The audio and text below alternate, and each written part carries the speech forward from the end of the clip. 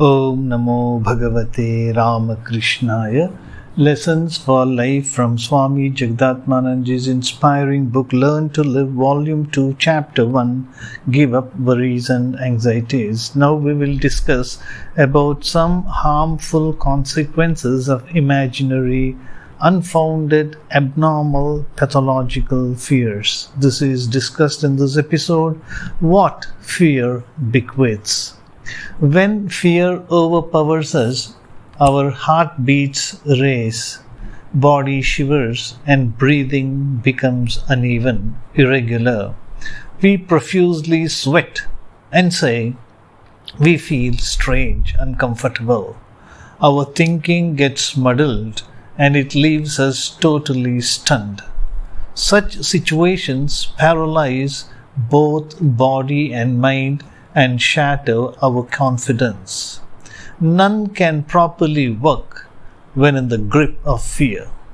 None can properly work when somebody is in the grip of fear. Sleeplessness, confusion, and high blood pressure are its gifts to humankind. Some fears that are transmitted have no basis, yet they produce aberrations in human behavior. Frightened persons commit all kinds of heinous acts. About 1 lakh snakes are killed mercilessly because one person dies every year of snake bite, said an expert. Panic works in a subtle way underneath this cruel behavior. Everywhere, fear is raising its frightening, ugly head. America, United States of America, scares developing countries. Arabs scare Jews, and Jews frighten Arabs. Whites are afraid of blacks, and vice versa.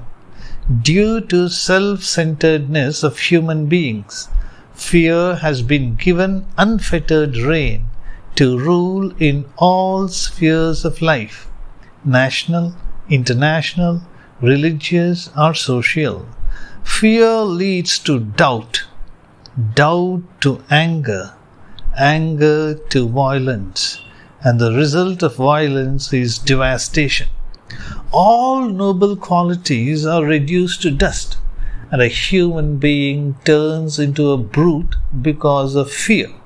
Fear does not exist in the sky. It exists in the human mind.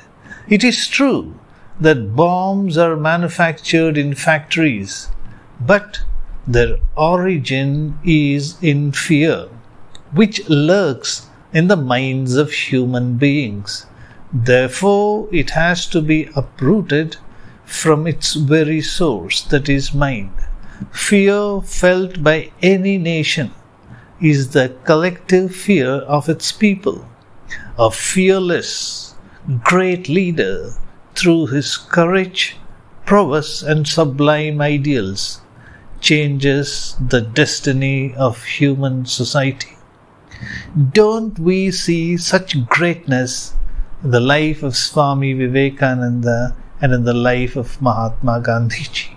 When Indians ceased to be afraid of the bullets of the British soldiers, the British had to leave India. When Indians ceased to be afraid of the bullets of the British soldiers, the British had to leave India.